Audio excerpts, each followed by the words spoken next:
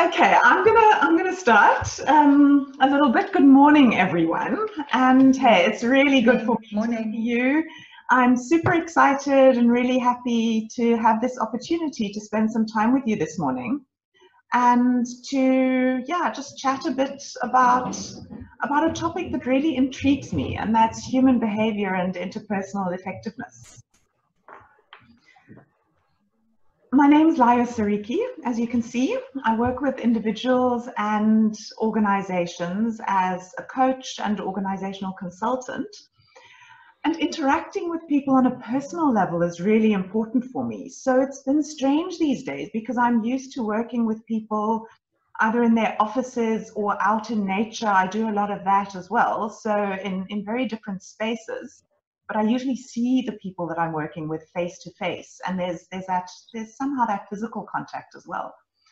So I have done the Zoom thing before with colleagues or clients that I'm working with who are not in the same place, and we have to do this, but it was always like I have to. And now, through the situation that we're in, I'm being forced and made to really embrace this opportunity of using technology in a conscious and positive way. So this is the biggest Zoom meeting that I've ever hosted. It's quite exciting. It's an experiment for me as well. And I'd like to ask you all to just bear with me as I find my way through this and be open to experimenting with me on this platform too. Before we dive into the topic, I'd like to get a feel for who's here and why are you here. I know with so many people it won't be possible to have everyone speak probably, but I'd like to hear some of your voices and just hear your name. Are you here in a private capacity or for work, or maybe both? And who or what called you to this session? And whoever would like to speak, just unmute yourself to speak and then mute yourself again later. We're also recording the session, so it'll be possible for people who weren't able to join now to listen to the recording later on. Who would like to start?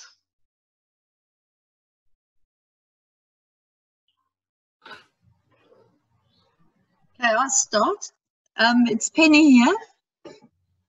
I'm from a little rural place called Salem, jokingly one of the witches, and I'm here in a private and a work capacity. I'm manager of communications and governance at the South African Institute for Aquatic Biodiversity. Oh, wow. So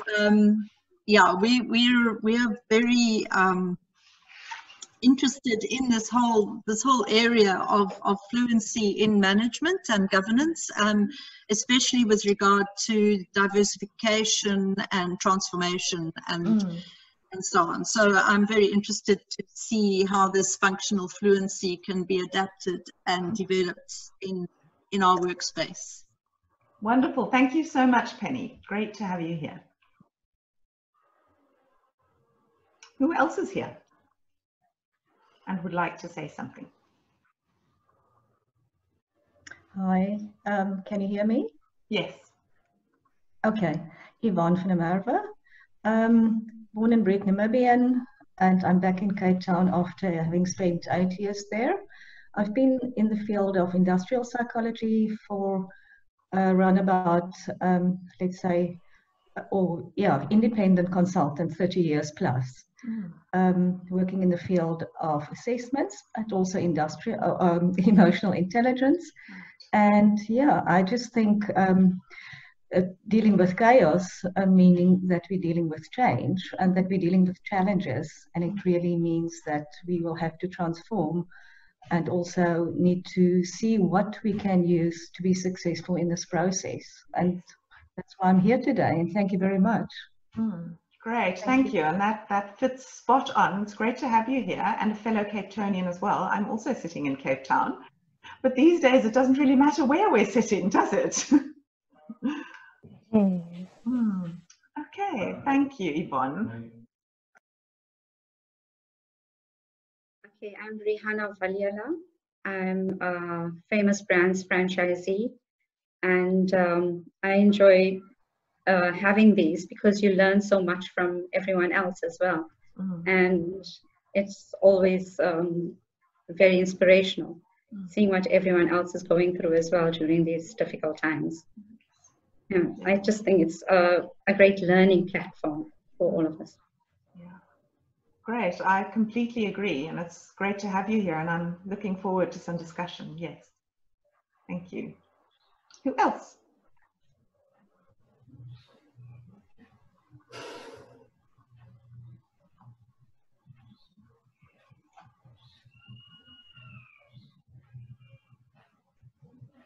Would anyone else like to introduce themselves?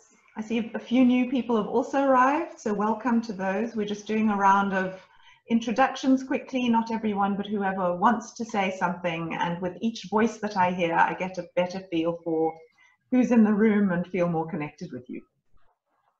Hi, Layo. My name's Fiona Anderson. I'm also in Cape Town. Hi. Yeah, so similar to the lady from Namibia, I've also, I'm born and bred Cape Townian, but I actually spent 16 years in the UK and came back here about 2 years ago and have actually found it very hard coming back, even though it's my hometown and I grew up here. And I've been trying to get my own business off the ground, sort of working with entrepreneurs, building sort of an online learning platform for entrepreneurs to allow them to put their own content on there. But also working to help them with investment. So investment between businesses that might want to be expanding into the UK, because I've got quite a network of contacts there, but then also trying to encourage businesses from the UK to use our services here in South Africa, especially in Cape Town in the tech scene. As you know, we've got a big tech community in Cape Town. So yeah, obviously this current time with the virus is encourage a lot more online chats and online conversations. So, you know, I'm feeling that there's going to be a world of opportunity that's actually going to open up for everyone on the back of this. I know some people are having a very hard time, but I'm trying to think positively and think that there will be some positive things and opportunities that are going to come out of our current state. So yeah, so thank you so much for the session. I'm really looking forward to it. Great, thank you so much, Fiona, for that introduction and for also, reminding us of starting positive, staying positive, because I think that's also what functional fluency is about. It's about being real, assessing reality, and at the same time finding opportunity in whatever situations we're presented with. And that's an exciting exploration, and it doesn't mean that it's always easy. Things can be difficult, but it's also about being with the difficulty and working with it and working our way out of difficulties and finding new ways of doing things, which is exactly what is happening during these times for a lot of people. There are still people who are joining, so just admitting everyone here. Would one or two more people like to introduce themselves? Hi everyone. I don't know if you can all hear me. Yes. Yeah. So my name is Mavantle. I am a data analyst at Chronology, which is based in Rosebank, Johannesburg. So the reason I, joined this session is to be able to just learn more. I think working in the tech space, working as a data analyst, it's very hard. Being a technical person, it's so hard to be able to shift your mindset from a technical perspective to be able to interact with people, especially when you are based on different projects. We find ourselves so consumed in our work and the technology that we forget that there's people around us and how to communicate with people, how to interact with people, because we are so used to only communicating with these machines and technology and software that we forget that there's people around us. So I think for me, mostly, I joined this session to learn and to grow. Like, I'm very young, and I think there's so much space that I can grow, and I have opportunity to grow. And while I'm here during this whole pandemic and everything, like, I'm right in the epicenter of the pandemic, so it's very stressful, but we have to learn, and we have to try and keep ourselves in a positive mindset, so that, you know, after this, because at some point South Africa will beat this, the world will beat this. So why not learn how to come out as a better person with new skills, so that when life, I don't know if the right word is resumes from where we are right now, then, you know, you've learned and you've gained new skills and you've become a better person. And I think also learning from everybody who's here. Everybody has a different story, you know, different ideas, different things to share. So I think it will be, for me, it's a great learning experience, great learning curve, and a great way to meet new people. So, yeah. Wonderful. Thank you so much for introducing yourself and for sharing your thoughts there.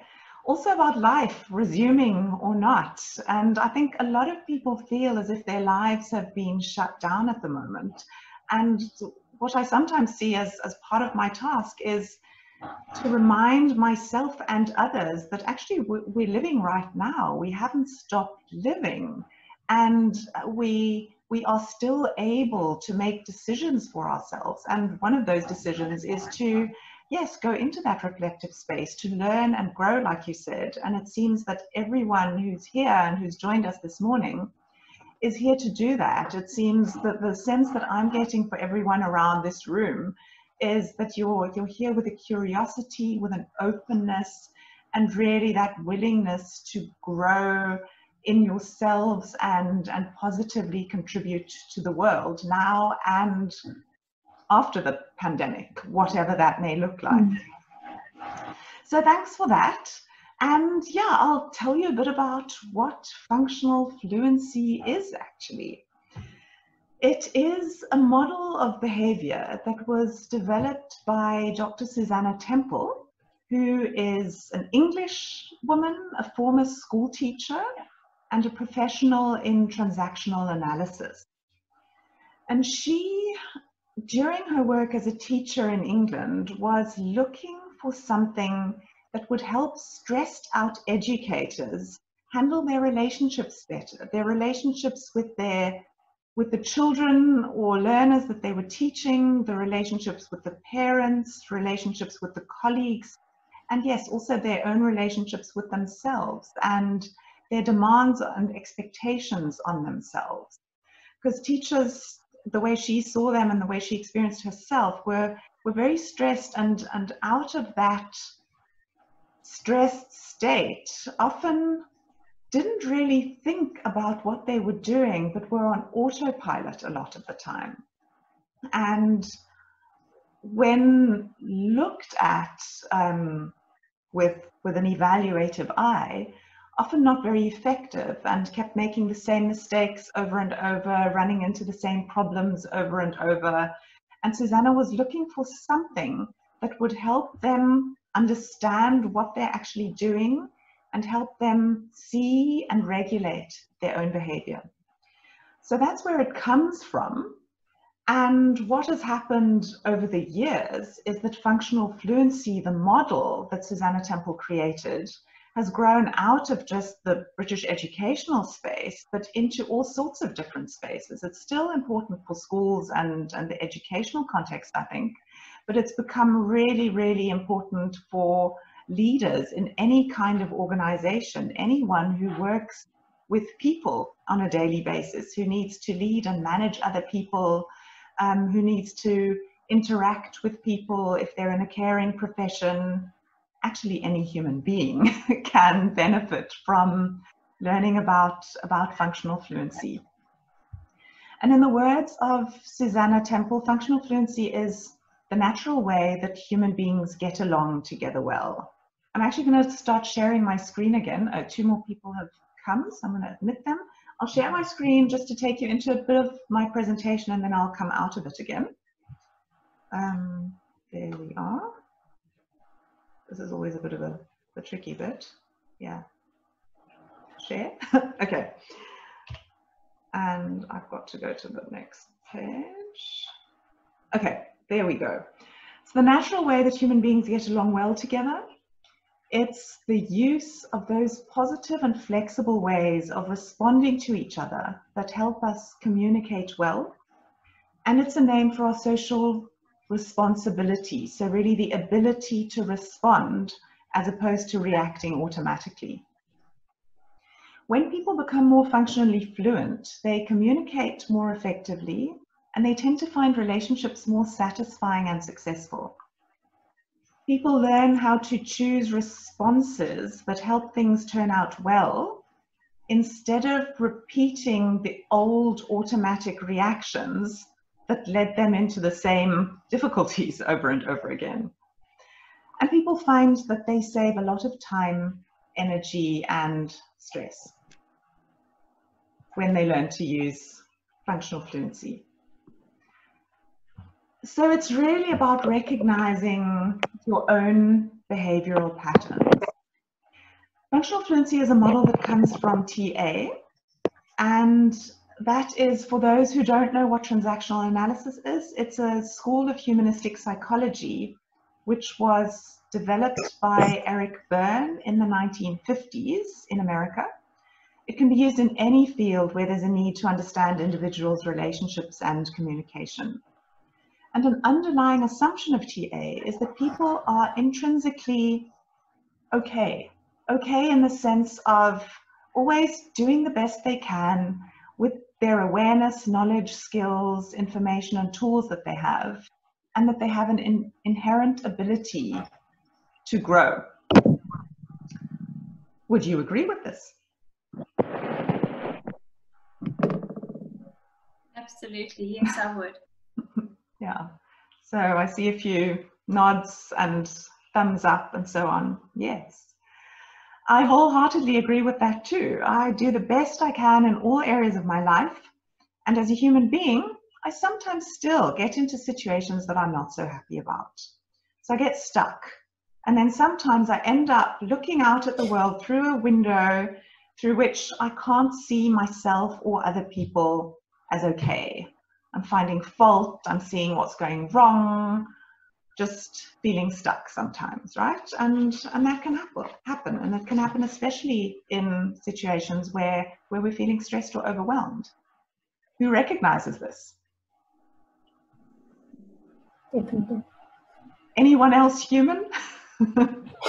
Definitely. Yeah, and a lot of our behavior is habitual. So we fall into these patterns that we've learned and practiced for a long time. So you've probably all heard about those neural pathways that are like well-trodden roads or paths in our brain that we've used over and over and over again. And the more we use them, the thicker and more solid they get. So it's easy to use them. So if we're trying to create new ways of behaving, we need to literally rewire our brains to form new neural pathways, but it will be difficult at first because it will be ways that haven't been trodden before. We might have to cut our way through some bushes or clear away some rubble that's lying in the way, and then we'll have to walk those paths again and again until those become well trodden. And that's how we can then create new behavior. So let's do a little test. Everyone, well, some of you I can see, some I can't see, fold your arms. Okay, so that was quick and easy. Now you can unfold your arms and then fold your arms again, but in the other direction. Not how you folded them before, but the different way. Okay. So that second one wasn't as quick and easy as the first, right? We had to think about that. And it's just the same when we have to think about new alternative ways of behaving. If the old ones are not leading us to the outcomes that we actually want, we need to become mindful of what's really happening. What about our behavior is working for us? and what isn't. So with the folding of the arms, it probably doesn't really matter whether you've got your right hand on the top or the left at the bottom and whatever it is, but I just think it's a nice example. And I've started practicing folding my arms both ways because it's sort of also about balance and trying out different things. And it's just a symbol for trying out different ways of doing things. So we want to train our ability to respond instead of react automatically. And the functional fluency model is really useful here, providing us with a map or a menu of positive behaviors. I'll show that to you now, building it up step by step as we go along. So I'll share my screen again.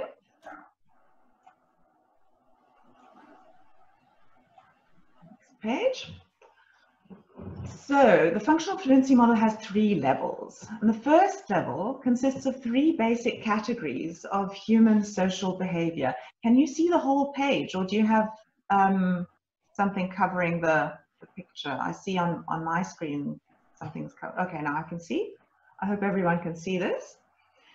So it's on the bottom level here about using energy on our own behalf. So self-expression, where you see that little green man, raising his arms.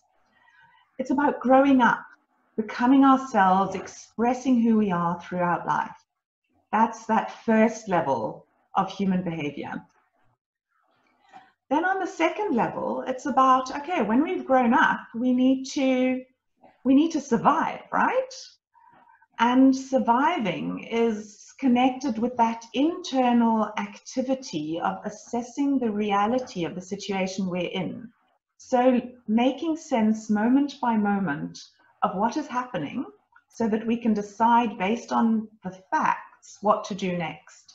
And those facts include really what's going on outside of us. So it's about seeing what is really going on, computing consequences, logical and rational thinking, but also that internal sense of where do our emotions come in? What are we feeling in relation to those activities that are happening outside? So it's connecting what's going on outside of us with what's going on inside of us and taking all of that as information upon which we can then make decisions for our next steps.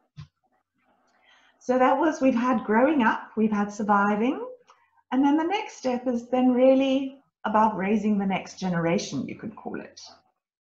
It's that top bit that is called social responsibility. So that's about being in charge. It can be about being in charge for people at work, people at home, and being in charge of ourselves as well too. So this is about using energy on behalf of others, and at the same time remembering that we can only do that if we can also use energy on our own behalf, looking after ourselves too. So that's the first level with the 3 basic categories of human social behavior, which is definitely not rocket science. It's what people do and what people have been doing, what humanity has been doing to survive as a species. Then there comes the next step, in which, in the second level, a bit more detail is shown. So you can see again on the right here, those 3 categories, but you can see that the top part, the social responsibility, and the bottom part, self-expression, have been split up into 2 sides. So the center, which is reality assessment, that bit about being alert and reflective, taking into account what's really going on, that remains one element as an internal activity, but the other 2 get split up. So the social responsibility side, the being in charge, gets split up into 2 sides. On the one side, there's control, which is about guiding and directing people, and the other side is about care, which is about looking after people. And then if we look at self-expression, that again has 2 sides to us. We can express ourselves in relation with other people, and we can express ourselves just on our own, doing our own thing, our own unique way. These are the 5 elements that name what we do with our energy. And I'll stop the screen share here again.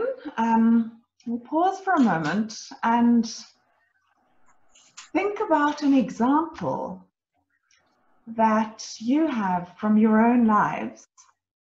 Think about a time that you handled a tricky situation really well. So you were in a situation that was tricky, that was somehow difficult.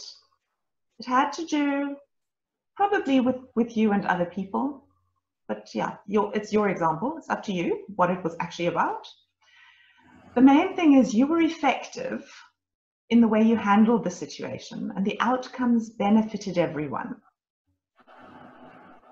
And think about, in that situation, what pleased you most about your behavior when you look back at it? And how did you use those 5 elements in the example? If you want to, you can make a pie chart thinking about those elements. I can show them again for a minute as well. You can put in there how you combined those elements. So how much reality assessment did you have in there? How much of that pie was control? How much was care? How much was relating to other people, maybe in teams or in a family? How much was just expressing your own self, your own unique way? So that's a possibility. Everyone just think for a moment, and what I'm going to do is I'm going to split you up into a small group of 3 to 4 people. And in those groups, you can then do a bit of sharing for 10 minutes about the situation, what it was about, what you were proud of, and how you used those elements. Is that okay? Okay. So I've got to see now how many groups I better form. Sorry, did someone have a question? Yeah, 100%.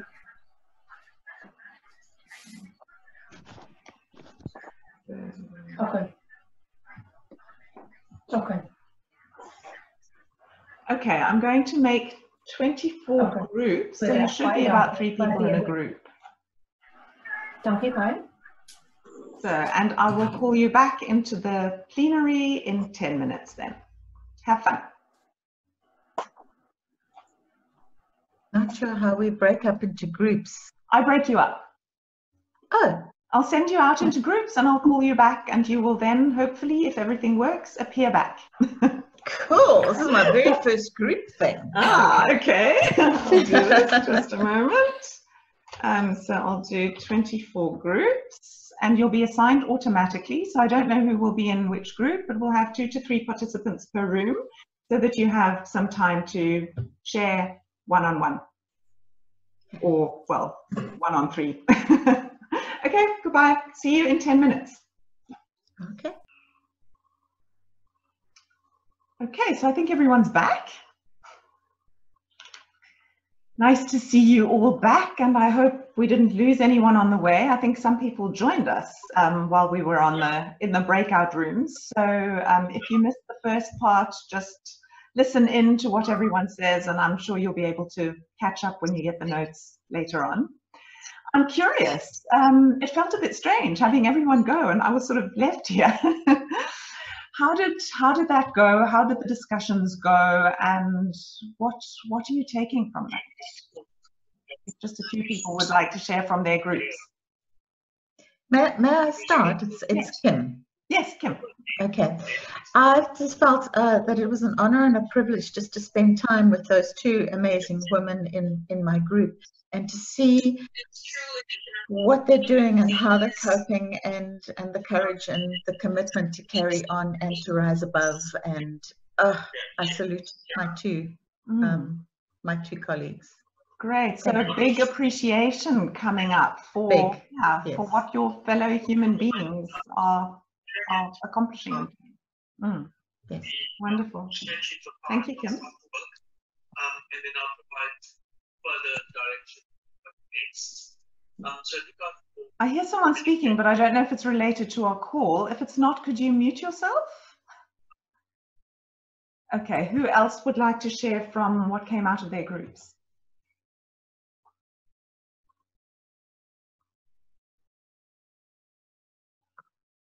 Hello. I think, Hi, Leo. This is Pina speaking. Yes, Pina. Unfortunately, we had communication problems. We had tech problems. So okay. We were 3 in a room, and one member of our group unfortunately couldn't hear us, and she could only hear me.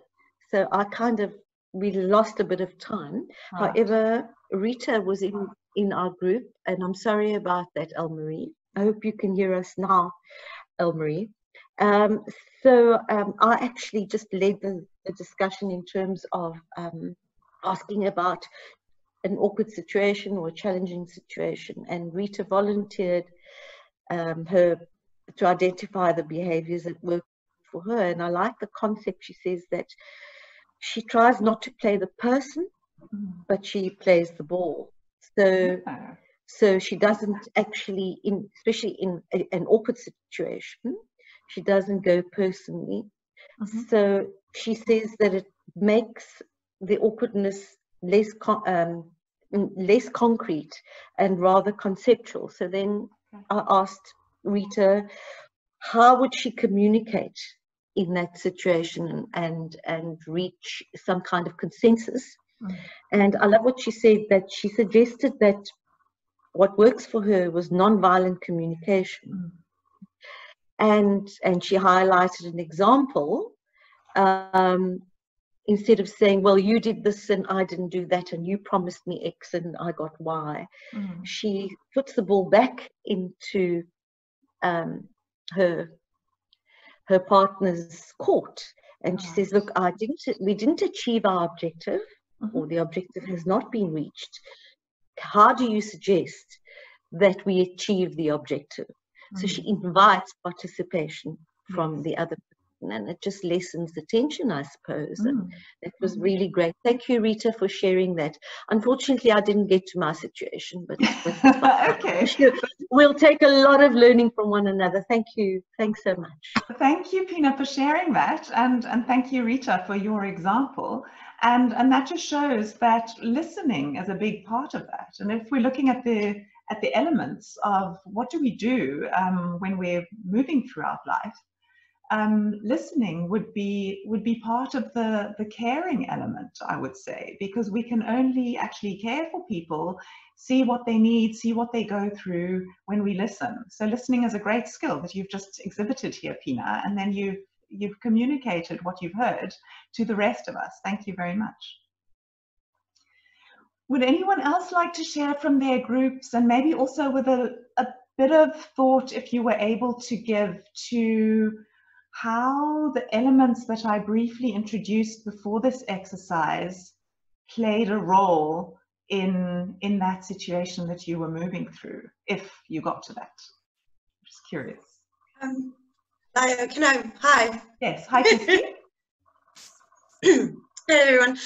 Came in a little bit on the back end of the webinar. I was dealing with a client call. I'm very sorry about that. But I was cordoned off into a group with Robin and Tanya, and it was nice. We brief introductions, found out that we are all very sort of similar in the way that we see things. But I spoke to my particular situation, and by trade, I think I deal with a lot of difficult situations on a daily basis as part of my job. I'm an attorney by trade. I was in practice, and now I'm working in a consultative role to SMMEs. And a lot of what I did was with evictions. Ooh, and okay. That's a nice sticky situation that you found. Tell me about it. It wasn't exactly what I envisaged I'd be doing when I was studying law, but I got out of that. And in those situations, we weren't really talking about individuals who were well off. We were talking about your sort of indigent housing, but you know, this was to a point where what minimal rent had to be paid wasn't paid for a significant amount of time. And you would be in a situation where you'd be in the courtroom with a magistrate in front of you who is inevitably geared towards making sure that the outcome is equitable. And I think in terms of that 3-tiered process, and if you start at the bottom with knowing yourself or self-growth, I know going into practice, I'm a highly empathetic person. So I want it to be the best outcome for everybody. So I'd like you to be able to stay in a house rent-free, but I'd also like my client to be able to pay their bond, you know. Yes. And and I think knowing myself and knowing how I have a duty towards my client, I do at the end of the day, and reality checking myself, but also reality checking the situation and understanding that natural empathy that I have towards the respondent, that does play a role, and that plays a role in perhaps allowing your client or the magistrate to see that, you know, there is another side to the story, and perhaps if there had been a form of mediation, and that's really where I love to practice my profession, that if there's an avenue for mediation, using effective communication and understanding and empathy, but reality checked empathy, which is very difficult, is I think a key towards getting the most you can out of a settlement situation. An attorney said to me, if one party walks out of a settlement feeling like they've won, it's not a settlement. So if, you know, you just practice that realistic empathy. And the other two ladies seem to enjoy that example. And then Tanya also raised the example of disciplining staff. And being in the situation where you do happen to know the personal situations of the staff, as I think it was Rita said, you know the person behind that staff member, but what's best for the institution might not necessarily play into how well you know the person. Yes. Yeah. Sorry, that was very long-winded. It's part of my trade. I think it was great though, and you've summarized it really well, and you've really shown us how in those tricky situations to handle them well, you're using all 5 of those elements that I spoke about earlier, because you're doing the taking everything into account, that reality assessment bit, which is central. You're also doing the control bit where you're giving guidance and direction and providing structure and those kind of things. You're doing the care bit, so the wanting people to have a house, the being empathetic, but with, I like how you called it, realistic empathy. That's yeah, it's wonderful. I couldn't have put it better.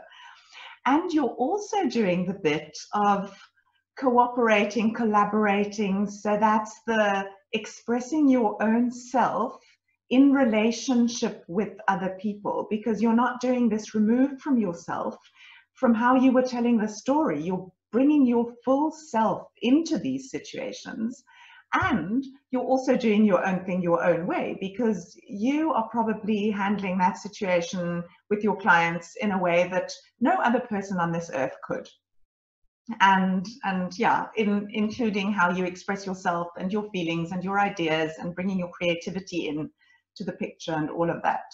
So I think that has summed it up really, really well. And it shows that we use, in the situations where we're being effective, we're using all 5 elements. So it's not about which one is the most important and which one is a good one or which one is a bad one. It's about combining the 5 elements in ways that make sense. So Susanna Temple calls these 5 elements the 5 elements to survive and thrive. So it's about going beyond the surviving to thriving if you use these 5 elements in a positive way.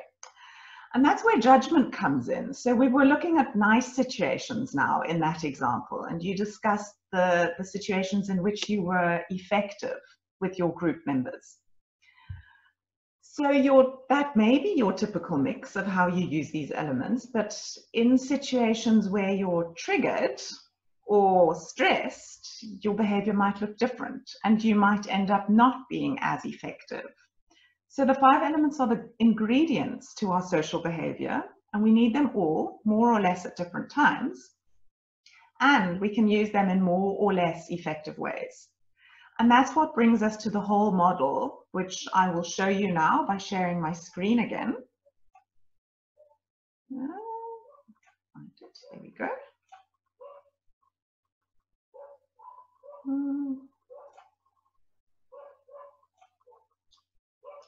So these were the 5 elements that we looked at. and they were still pretty neutral. If we start bringing an evaluation into it, we see that, yes, this middle stays the same. We're looking at how much of the accounting are we doing, how much is necessary. But on the top part, when we're looking at being in charge, guiding, directing, looking after people, for both of these, we look at how well do we do this. Same goes for self-expression, relating to others and doing our own thing our own way. How well do we do that? Because we can do all of these things effectively or ineffectively. This leads us to the 9 modes of behaviors, because if all these, if the guiding and directing and looking after people have 2 sides, and the relating to others and doing your own thing have 2 sides, then this gets further split up. And that is the menu of behavior that functional fluency gives us. At the heart of that model, you've got the accounting mode. So that internal activity for making sense of what's going on. It's about tuning in, noticing things, realizing things, staying grounded, assessing facts, considering consequences. And for all this, we need a high level of awareness and a high level of logical thinking skills. From being aware, we can then choose how to respond. We can choose structuring mode responses to give support and inspiration.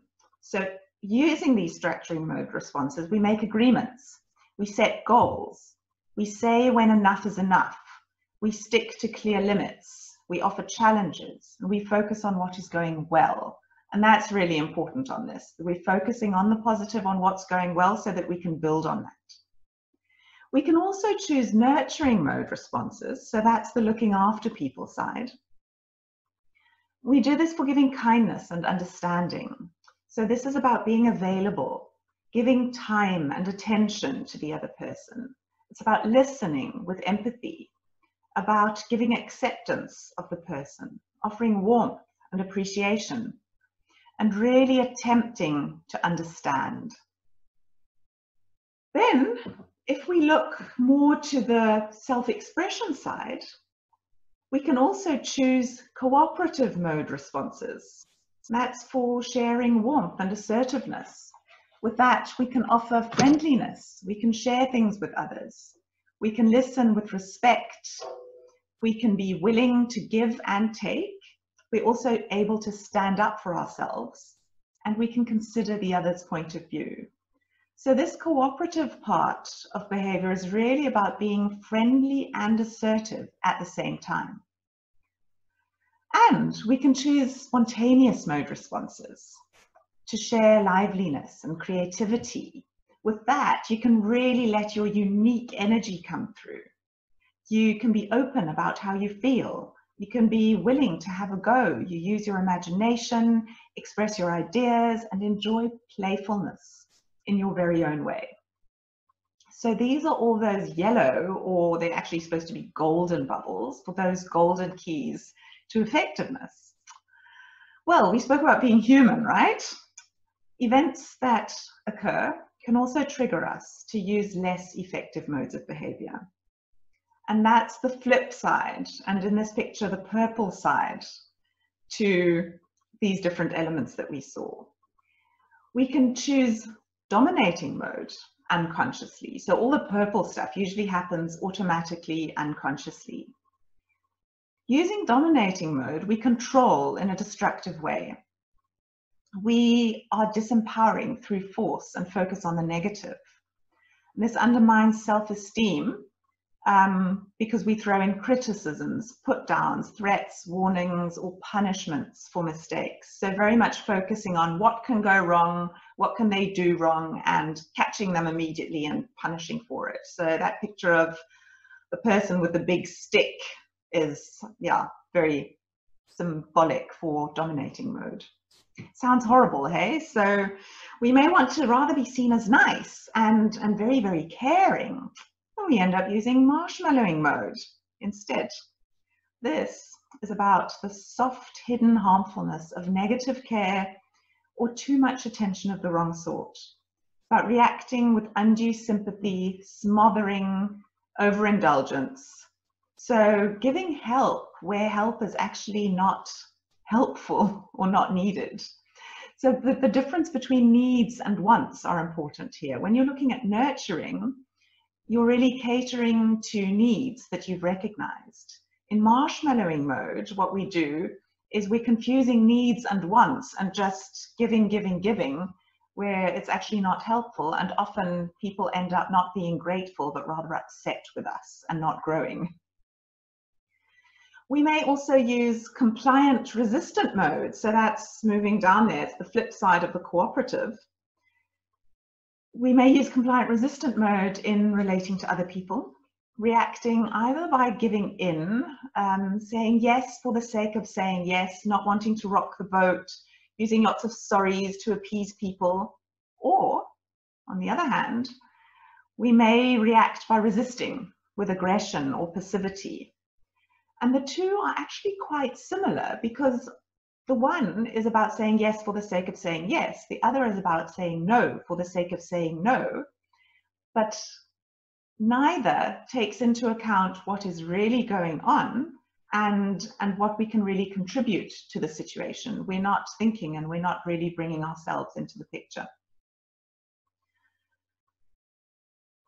And then, self-expression still, but the doing my own thing side, we may use immature mode to express ourselves. So I said it's about freely expressing your feelings. Well, that can look like all sorts of things. It can look like throwing things around because you're having a tantrum, because you're feeling really, really angry. It's free self-expression, right? Well, it is, but it's a very ineffective way of expressing yourself. Immature mode is about reacting childishly on impulse in a self-centered way without thought for the consequences. And yeah, those are the 9 modes of behavior that Susanna Temple identified and which make up the functional fluency model. So our menu for behavior, which when we see it, recognize it, we can firstly observe ourselves. How are we actually moving through this model? When do we use what? And we can use it to make our choices, to bring us consciously back into accounting mode and look at, oh, what do I usually do automatically? If that doesn't work so well, here's a menu. What could I do instead? And using it in that way has been very helpful for me and for lots of my clients as well. So having seen that, I'd be interested in hearing from some of you what are possible triggers? Because we all want to be using those golden modes all the time, right? But we don't. We sometimes go into the purple and into the ineffective. What could trigger you on a not so good day in using any of the ineffective modes? And anyone who wants to pop, just pop. Again, sorry, I'm a talkative person. My mom's actually on this group and she can attest to this. It seems insignificant, but if I don't maintain a regular eating schedule, if I get hangry, and then I receive what I perceive to be non-constructive criticism. And it is coming from a good place, but I'm not employing that reality check effectively. And I'm going, well, this person just thinks I'm useless, so screw you. And obviously, most of the time it's coupled with not eating properly. So I'm very grumpy. Okay. And then I become impatient and selfish. And I'll be honest, I'll stick my hand up, quite egocentric as well. Particularly when it comes to a piece of work or a piece of something that I have done that isn't met with, the degree of, I don't know how to put it, but the degree of not praise, but well done, yay, appreciation, I think it is. If I'm not met with the degree of appreciation that, in my estimate, and this is all very subjective, measures to the amount of work that I think I've put in, that for me is a trigger, and I tend to I'm so involved in what other people think, I tend to almost shut down a little bit, and then I've got to build it up back up and say, look, this is not a rational reaction at all. So what is your automatic reaction when you're feeling all of this and this is happening? What do you do? I go into a quiet room and I cry. I mean, it's, I'll, you know, I don't, and I'm quite grateful for this, but my immediate go-to isn't conflict. Okay. So I won't pick a fight. But another, I think, opportunity for growth that I have is that I will immediately internalize the criticism. Right. Okay. And I internalize, and my fiance always says to me, my emotions and my rational thought are very tied up. And it will be an emotional almost reaction by myself. And in a lot of instances, particularly when I was younger and starting out in practice, it would just almost derail me for the rest of the day. It would be that idea that somebody is criticizing me personally. Yes. And that gets you into a very ineffective space because you're not able to function for the rest of the day. So, yes. Question, how do you feel the beginning of this? Because you've described your pattern very nicely. You know what happens, you know yourself, and it keeps happening again. Where do you feel it first? What's the first sign that this pattern is starting? It's generally, for myself, it's almost like a frustrated lump in my throat. Okay, so you feel it so right I can about almost here. feel, yeah, you almost, if you feel almost choked, not physically, but by the emotion. And I know particularly in my field, you can't be highly emotional all the time. You just can't. It makes you completely ineffective. And then the frustration comes with myself for reacting emotionally. And that lump gets bigger to the point where it's almost like, it sounds very juvenile, but the quivering bottom lip, and then I have to go to my office. Yes. Okay, so you already said you have to go to your office. And it sounds like you're judging yourself for this. You can feel it, and it's starting, and you're trying to get away from it, but the trying to get away from it is making it worse. So an experiment that I can offer to you is to just stay aware with being with that lump in your throat, feeling it there, and engaging with it, almost like oh, hello, it's you. Okay, when you come, usually this is what I do, this is what I go to. No, it's not effective. What is the sign? It's a sign for, okay, there are emotions there. What is the information behind those emotions? What else can you do with them? And maybe even look at a printout of the model and, okay, this is where I'm going. It's not effective. What else could I do instead? And just do it playfully. You can play with alternatives. If normally you go into your office, well, maybe going into your office is not so bad, but staying there and being ineffective for the whole day might be it. So maybe taking a few breaths in that office, seeing what happens with the lump, when does it get smaller, and making a plan for what you could do next, and seeing when it feels better is an idea. And each person has their own routes through this, but it usually starts with identifying first the trigger, and then the feeling in the body, the place where it begins in the body that tells you now it's the beginning of the pattern. And you can actually stop it earlier and it doesn't have to go on for as long as it usually does. Try it out. Thanks for the example. Anyone else have an example to share of what could be a typical trigger for you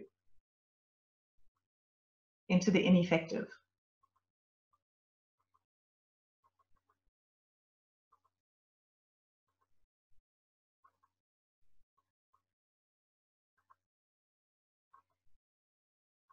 Looks like everyone's thinking.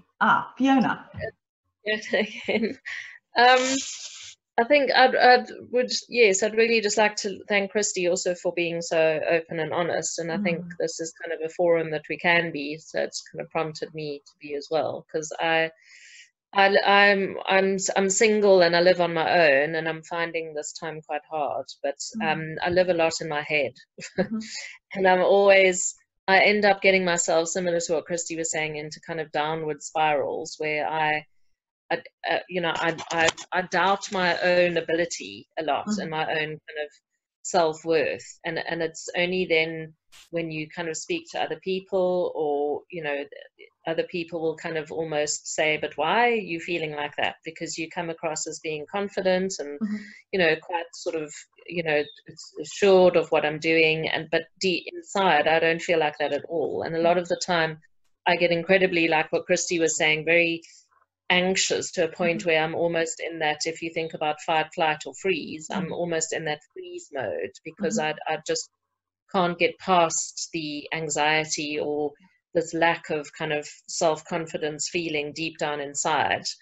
And then I just get very frustrated with myself, and very that then gets me into even more of a downward spiral, because I end up kind of feeling frustrated with myself, and even and very kind of as I say, that I suppose I get more into a downward spiral because I can't get past that feeling to then show my best side and show the confident bit. So, and I know what you were talking about, the neural pathways thing. I know that it all comes back to that a lot with me. It's just old habits that I fall back into, that try consciously not to do, but because of the anxiety that I'm feeling, I often can't get past that.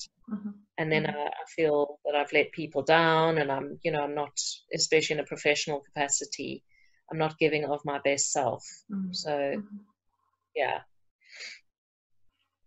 thank you for sharing that, Fiona, and for being so open and honest as well. And I think a lot of us, as professionals who work with other people and who work on personal growth, our own and others, we tend to get very self-critical and think we have to have it all right before we can help other people. But actually, a teacher once told me that people who do growth work have issues, and it's because we're learning to work through our own stuff that makes us able to be empathetic and nurturing to others and help them through their stuff. But then we also must remember to be empathetic and nurturing with ourselves too. So having those human reactions is completely okay, just as a reminder. And the anxiety bit that you mentioned, Fiona, is very, very typical for a lot of us, that anxiety starts us off with those purple mode behaviors. A lot of people, when they get anxious, so anxiety usually is coupled with the compliant resistant bit, that we're either not wanting to rock the boat or going into this rebellious thing, because we want the anxiety to go away. And then sometimes we jump into the dominant because we want to seem strong, or we go into the marshmallowing because it's also somehow about being better than others. All those ineffective ways of behaving can come or can start with anxiety as a trigger. And it's because anxiety is such an uncomfortable emotion that many of us want to get away from. And the more we want to get away from it, the bigger and bigger it gets. So sometimes I find it's really helpful to let the anxiety be and also engage with that, to see, oh, it's the anxiety. Could there be a message? What is really scary here? What is linked with something from the past that this is reminding me of? And what is actually happening here and now? And I see that Rena raised her hand. Rena, what would you like to say? There's a hand raised here. No, I agree, and put on my video, sorry. And I think I respond when I'm feeling undermined, and when my self-confidence is I respond badly. I think it's something we've got to check ourselves all the time, and I think it's something that I felt was one of the most important things to give my children, is that sense, that deep sense of self, that sense of self in your gut, that you're feeling. And I mean, I got given a message this morning which said, never think and speak about third person, and never care what the third person thinks and speaks about you. And so actually, when I get into those situations, and of course it's a gut response. I breathe deeply and actually deal with it in that way. As I say, I mean, for all those with young children and for all those teachers, the most important thing to give to people is a reflection that you're good enough. Yes, yes. Thank you so much for that, Rena, and also for reminding us of the breathing. Because especially if we're anxious, often we stop breathing through that anxiety. And when we stop breathing, we don't have that oxygen flow to the brain and we can't actually think anymore. So it becomes more and more difficult to do that accounting, that reality assessment that we actually need to do.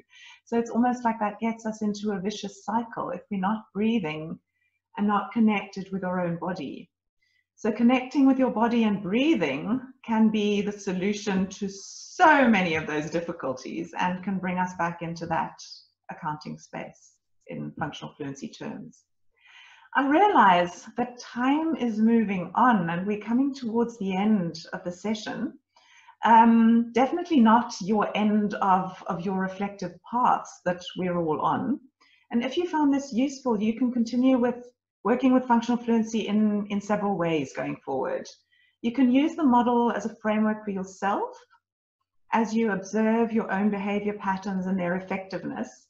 And you can feel your way through and experiment sometimes just with doing things differently. And your outcomes might be better, they might be worse. Just be open to what happens and be gentle with yourselves when you experiment.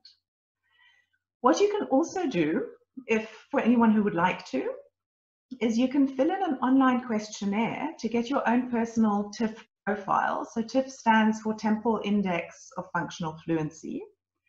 And that then shows a snapshot of your behavior at this point in time. It's not a personality model. It's really, this is a behavioral model that just looks at what forms of behavior are presenting for a person at a particular point in time and how are the effective and the ineffective behaviors distributed. And that is then a basis for a 2-hour feedback session with a certified TIF provider. We have a few TIF providers in South Africa and hoping to be getting more of them because I find this model so useful. So you can work with it in that way. I also sometimes work with it in organizations with teams where each team member then does their TIF profile, and that can be aggregated into a team TIF profile so that the team together can look at, what's our behavioral profile together? How is that helping us move towards our goals? And how is that hindering it? So that then again is a basis for a discussion in a team of people who want to commit to, well, keeping things up, doing things differently, and seeing what they want to keep and want to change.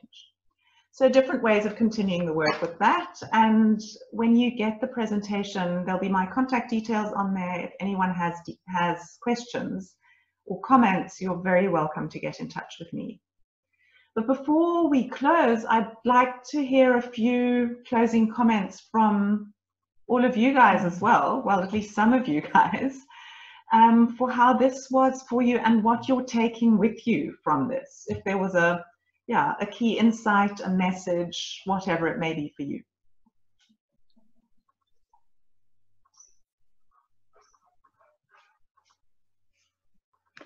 Layo, it's Kim here. Yes, I'm just checking that you will share your slides with us. Yes, I will. I've already sent them to Taz, and she can send them to everyone else.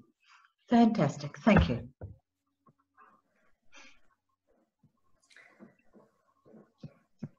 So again,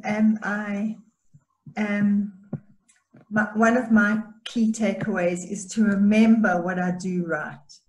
Yes. Yes. Yes. One of my takeaways is that this session has given me something important to do during the lockdown.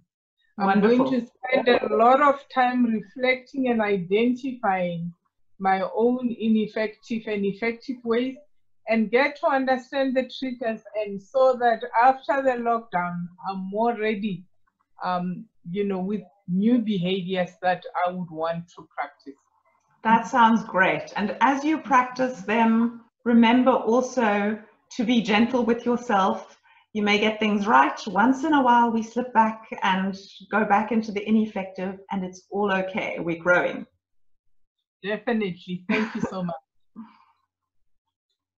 Thank you. My takeaway from this, everybody, is thank you so much for everybody's input and contribution. Much appreciated. And it's just the importance, again, I was reminded of the importance of being more self-aware. Because without self-awareness, one can't regulate one's own behaviors. True.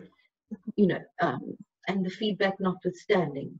But that I was once again reminded, and also reminded about validation, just from Christy has triggered some other thoughts in that area, is and in relation to IQ and EQ, and often I think how we function in the world is we validate us, or the world validates and acknowledges us in terms of IQ. So it's so important for us to succeed and achieve all the material objections or social norms, so to speak, which are very much based on an IQ function. And then we lose sight of the EQ. So it's also okay to be in touch with what's happening internally, and emotional quotient, yes, which can be worked upon and raised, certainly. So that is really, and also from TA, if I remember correctly, Eric Byrne said, actually, I'm okay. Yes, yes. It's about that. Yes, you're okay, I'm okay. Yes. And we're talking about EQ here, we're not talking about IQ. So it's also okay. So Christy also, or I think it was Fiona as well, it's okay. It's okay to be vulnerable. It's okay to feel what we're feeling, acknowledge it, and then work with it. So thank you very much. Thank you for all this time of reflection and sharing. Thank you, Pina, for everything that you brought and shared. Thanks. Layo, I'd like to thank you very much for your presentation, and everybody for all your insights. I think what I'm taking away today is to give myself permission to play, because I think the world responds really well to playfulness. And certainly in this time of uncertainty, anxiety, and probably quite high levels of struggle for a lot of people, I think that playfulness to become more effective will help a lot. Thanks very much. Definitely. Thank you, Carol. Can I come in again? And it's also cutting grooves in what you do. You know, even your routes that you take every day, they're like, I say my route to the highway is my driveway, you know. So it's cutting new grooves into your personality, like folding your arms differently. Yeah, lovely. Cutting new grooves, yes. And we can all practice doing that during lockdown and after. Who knows what's ahead of us? It's a time of great uncertainty and we don't know. But we can also see it as mystery and meet it with curiosity and openness and that willingness to experiment, which we've played with a bit today. I see there are lots of comments on the chat as well. I'll read those through also, and I'll keep them all. I'm happy to share them all, so everything's being saved. I'll share the recording. I think we'll need to do a bit of cutting with the recording because there were the breakaway sessions in between, so we'll have to see that it all fits together and we don't have blank bits in between. But I will share that with the Symphonia group when that's done, and you'll all get access to it. So thank you again to everyone who was here, for being here fully and participating and contributing. And thank you, Kim, and everyone else at Symphonia for, well, giving us this platform and making it possible for us all to meet during this special time. Thanks so much. What a pleasure, Layo. Thank you, everybody, for participating. And Yeah, this was a lot to think about. Thank you. Soul food. All Yeah. soul food. Thank you. Take your time thinking about it. It may need some time to digest, and just observe yourselves over the next few days, weeks. Sometimes it's interesting how weeks later something all of a sudden pops up and it's like, oh, that's what this was about. Yes. Okay, so I wish you all well. Have a lovely day and week, and a really blessed time ahead. And then I will close the meeting. Bye, everyone. Okay. Bye. Thank you, Layo. Thank you so much, everybody. Thank you. Thank you. Go well. Bye. Stay Thank safe. you very much. Thank you. Bye.